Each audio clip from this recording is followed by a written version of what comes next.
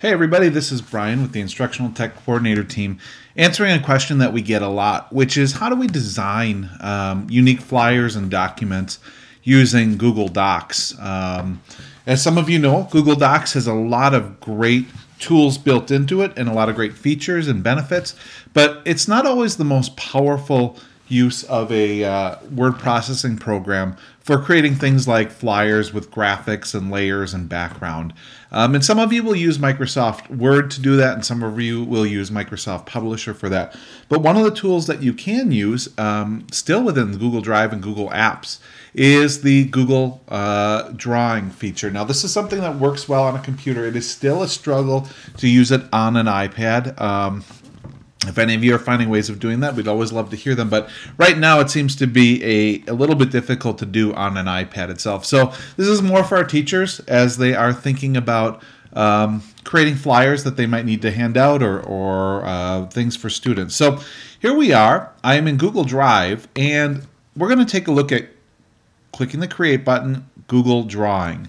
It is a Google app. It is built in. It's probably one of the more underused Google apps, but it actually brings in a lot of the features that you've been wanting in some of the more advanced editing pieces. So I'm going to click Google Drawing. And the first thing I'm going to do, because I am creating a flyer, is I'm going to go File, Page Setup. Now, it starts with some pretty standard screen formats, but if I click Custom, I can make this just the way I'd like it to. So I'd like this to be for a sheet of paper I'm going to print out. That's 8.5 by 11 inches. So a standard sheet of printer paper. And now I have what I need to get started. What's nice about this compared to Google Drive is that in Google Drive, everything's text-based, which means that the text has to follow in an order. And when you drop an image in, just like in Word, all the things wrap around it, but you can't overlay, which sometimes you might need to do. So here's what we're going to do. I'm going to start by inserting an image. So just give me a second to grab something here. And I am going to grab my... Yep, that looks good. So I'm going to use this Waukesha 1 logo, and you can see how that's nice and bright. And I want to use that as a watermark in this particular layout. So what I can do is I can first of all reshape it, and I can do some rotating if I need to by clicking on this up here and doing some of those rotation things. All right. Now, I do have to trick this a little bit. I want this guy to be a watermark behind my text. And there's no way to set the opacity when you bring an image like this in. But there is a way to trick the document into showing that opacity. So what I'm going to do is I am now going to grab a shape tool. And I am going to overlay. And I probably will just do this for the whole page, for consistency's sake. I'm going to set that color to white. So I'm changing the background color here in my paint bucket. Now the second part of that is I'm going to come down, click the paint bucket. Notice I still have my shape selected, and I'm going to click Custom. In here, there's a transparency tool, and I can bring that down. And now it looks like I've got a ghosted watermark. What I really have is two layers. My full color image in the back, and then an overlay that has ghosted this out. All right, now I can bring in a text box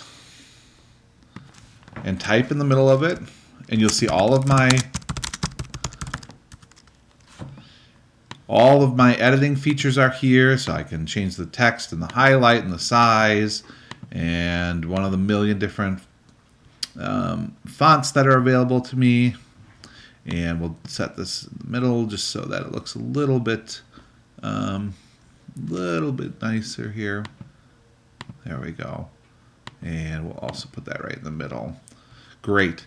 So we've got our meeting, and I put another text box down here with all of the details. Sorry, I just don't want to waste your time doing this part. All right, so we've got that all set up and ready to go now.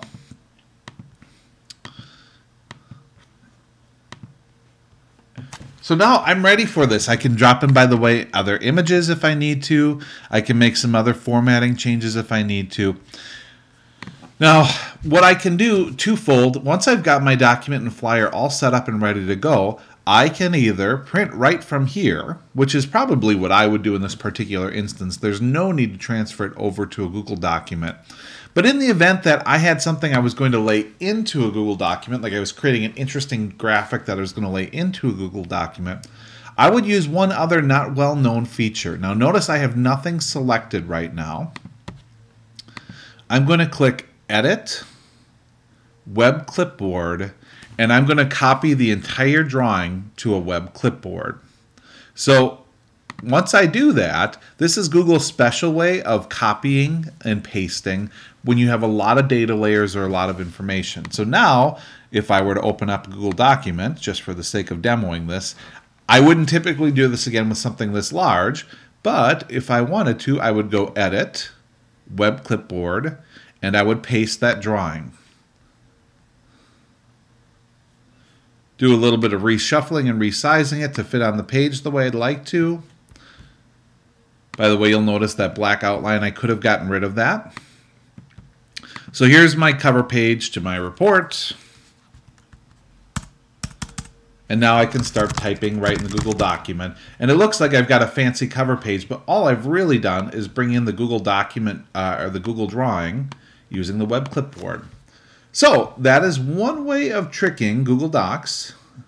Let's see if that laid out for me. I had to fix that. That is one way of us tricking Google Docs into bringing in unique or customized images that have ghosted images or watermarks or a unique layout, something like this. And the beauty of Google Drawings is that that text stays in layers, so you can always move things around and add additional layers or give it additional columns or whatever you need to do. This is a fully customized web layout or document layout tool. So it's a great way to really make some interesting images and then still have those collaborative pieces that you can bring into it by dropping it into a Google document and then doing your editing there. Just like everything with Google Docs, that Google drawing, walk one flyer, so I'll name it quick. That Google drawing can be shared using all of the same things that we typically use in our share settings, and it does have a web address, so it can be shared out with other people through the web. So you can create a flyer and then email it home without having people giving editing privileges. So that is Google Drawings in a quick nutshell, but it might be a great way for you to start doing some of the layout on your flyers and other things that you might need to add to Google Documents or other images. As always, if you have questions, feel free to contact any of the instructional technology coordinators.